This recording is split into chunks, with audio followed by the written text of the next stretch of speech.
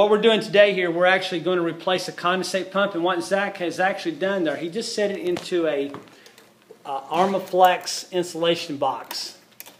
Okay, and the reason he's done that is so the unit won't sweat, because it's in a garage. Now what he's doing here now, he's actually strapping the condensate pump to the box. So making everything nice and neat and tight. When he gets that done, it has to be set level. We'll do this in a moment. Some of the benefits of these condensate pumps are they have increased pump drink, resulting in less frequent pump operation. In other words, the things pump fairly frequently in order to not to block the condensation so sludge will not build up into the condensate pump. Those two blue wires you see is another flow switch that we tie in with the air handler. Another thing, this thing has a strong motor for increased flow. So if there is a unit, let's say the unit's a 7 or 8 ton unit that's putting out a tremendous amount of water, the motor on here is very strong. This is a great unit. This actually is a Beckett pump. It has a 3-year warranty.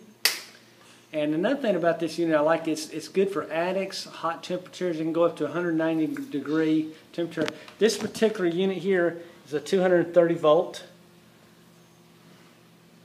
Okay. And what we are able to do there, we're able to add a receptacle to the air handler. And because we don't need a neutral, we tie it straight across next to the disconnect. If you look up there to the disconnect, we have a 230 volt receptacle that we're able to put off the air handler. And that is code. It's okay. They allow that to pass here in Southwest Florida. Zach's going to get ready to set this up here level.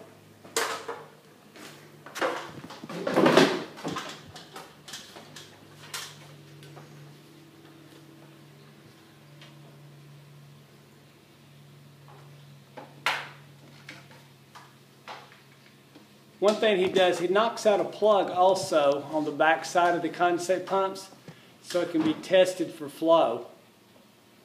And we'll test it in just a few moments. Right now we're just replacing it so we don't have to reroute the insulation line on the condensate.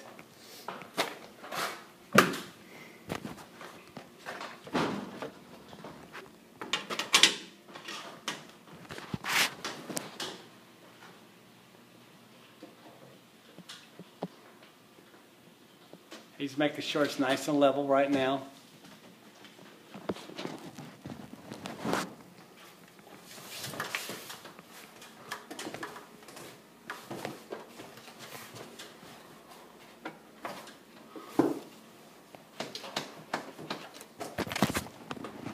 Just in the process of fastening at this point in time, making sure everything's going to be perfect.